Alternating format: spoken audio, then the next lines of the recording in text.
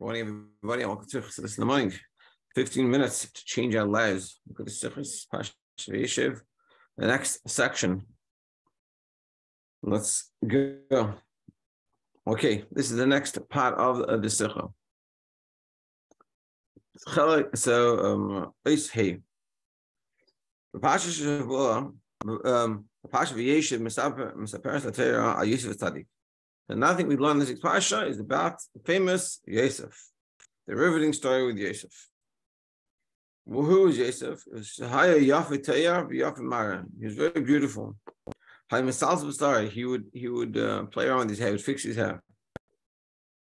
Because of this, the wife of his master, meaning Potiphar, she starts to get interested in him. To the extent that ultimately he gets into jail for this. Even when he's in jail, whatever he does there, Hashem makes him successful. So we all know Yosef, he gets sold by his brothers, and then he ends up finding himself in Mitzrayim. He gets sold to Potiphar's house. He walks over there, and then his Potiphar's wife starts to get interested in him, and he gets in trouble, and he gets sent to jail. But the whole process, it says in the Apostle, it says everything. Kol asher hu oiseh, Hashem matzeach. Hashem makes it successful. The Yosef story, it's very interesting, like the story of Yaakov. On one hand, it's very rough. He gets sold from his father's house, and he has to go back into trying up, and he goes into jail, and he put Potiphar's house, and he has all these issues. But in the same hand, he's very successful. So there's two differences in the story. On one hand, Yosef, that in regards to Yosef, what does it say? That he's very beautiful. And to the wife of Potiphar, there's two opinions. In the end, so there's Potiphar and there's Yosef. Now, what's the raw for us? These two different ideas. Everything in Torah is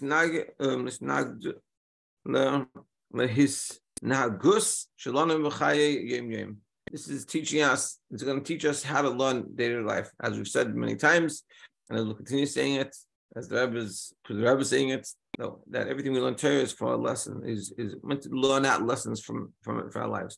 So it's a lesson of the story of Yosef, and Yosef playing around with his hair, and he's successful, and Potiphar's wife, and she coming after him. What's the whole story around? So let's see, Bob. Yosef, it says, when he's born, what does Rachel say? Then Hashem added me another son. So what does Tzemach Tzedek explain on this? What's the real underlying message over here? Is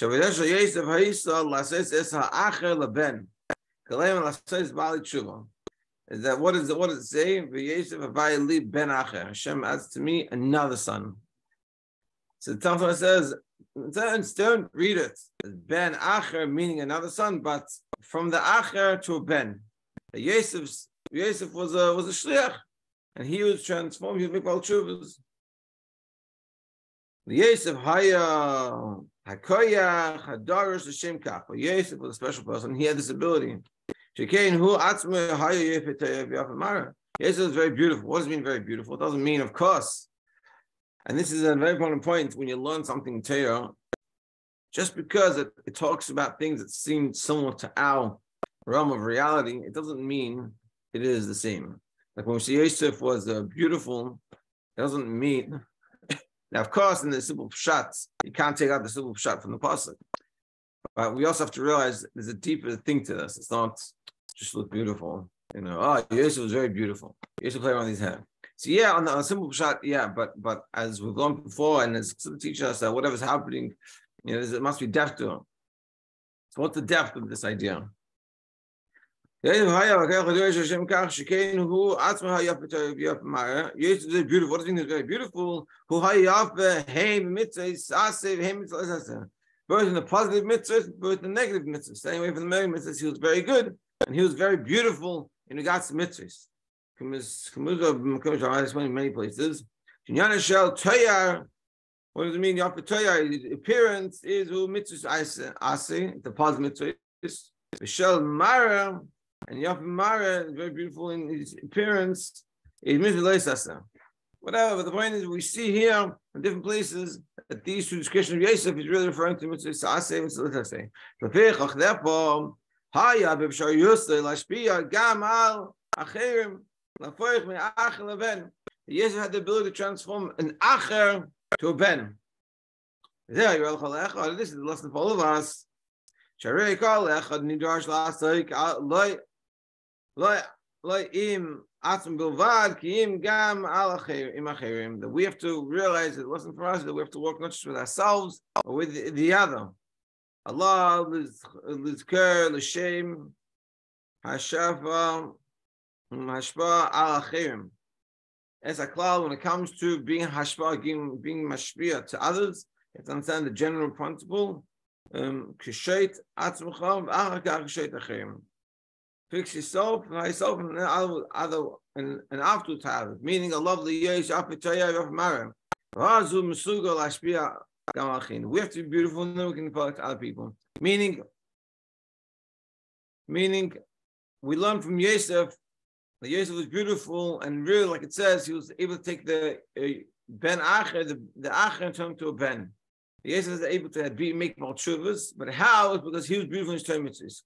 Meaning, and there was a word to learn from this, that in order to be able to mashpia on someone else, we have to be mashpia on ourselves. You can't be mashpia on others without being mashpia on yourself. Meaning trying to work on yourself, trying to be better in your Torah mitzvahs. You can't come to a person, trying to work on yourself, and then you're going to train and transform them. It doesn't work. It's, we can fake it a little bit, but after a while, the person will realize, hey, you're not really holding them. That's what he's saying. That's what we're learning over here.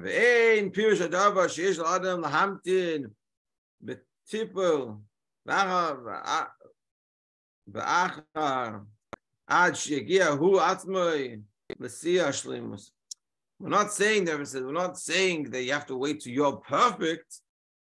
That's all we're talking about.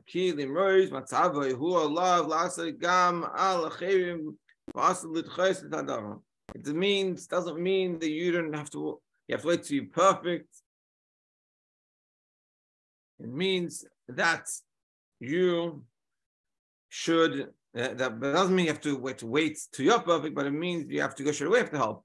But together with that, you have to be working on yourself. But another you have to realize you have to also work on yourself. To be working on ourselves, whatever we're lacking. Our essential issues. Us working on ourselves, not just for ourselves, also for the other person. And that's what we're saying. We're saying on one hand, you have to be working on yourself. And together with that, helping someone else. But it's not going to help working on someone else and trying to makar someone else and try to inspire someone else if we're not trying to inspire ourselves, not trying to work on ourselves and try to take care of what we're lacking. Yeah,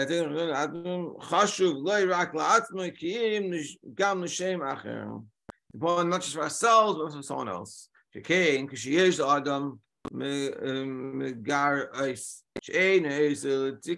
has some problem and they're not working on it. The other person has to feel something.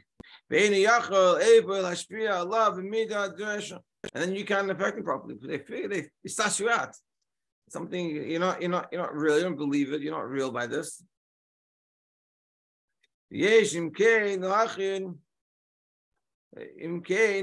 Lahakis greater achrayus l'sikun achisrayin is asmim Therefore,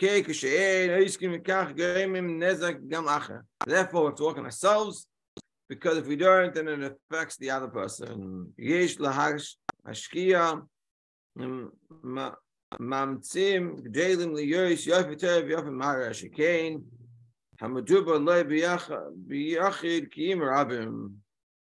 Beautiful. So basically, what we're saying is that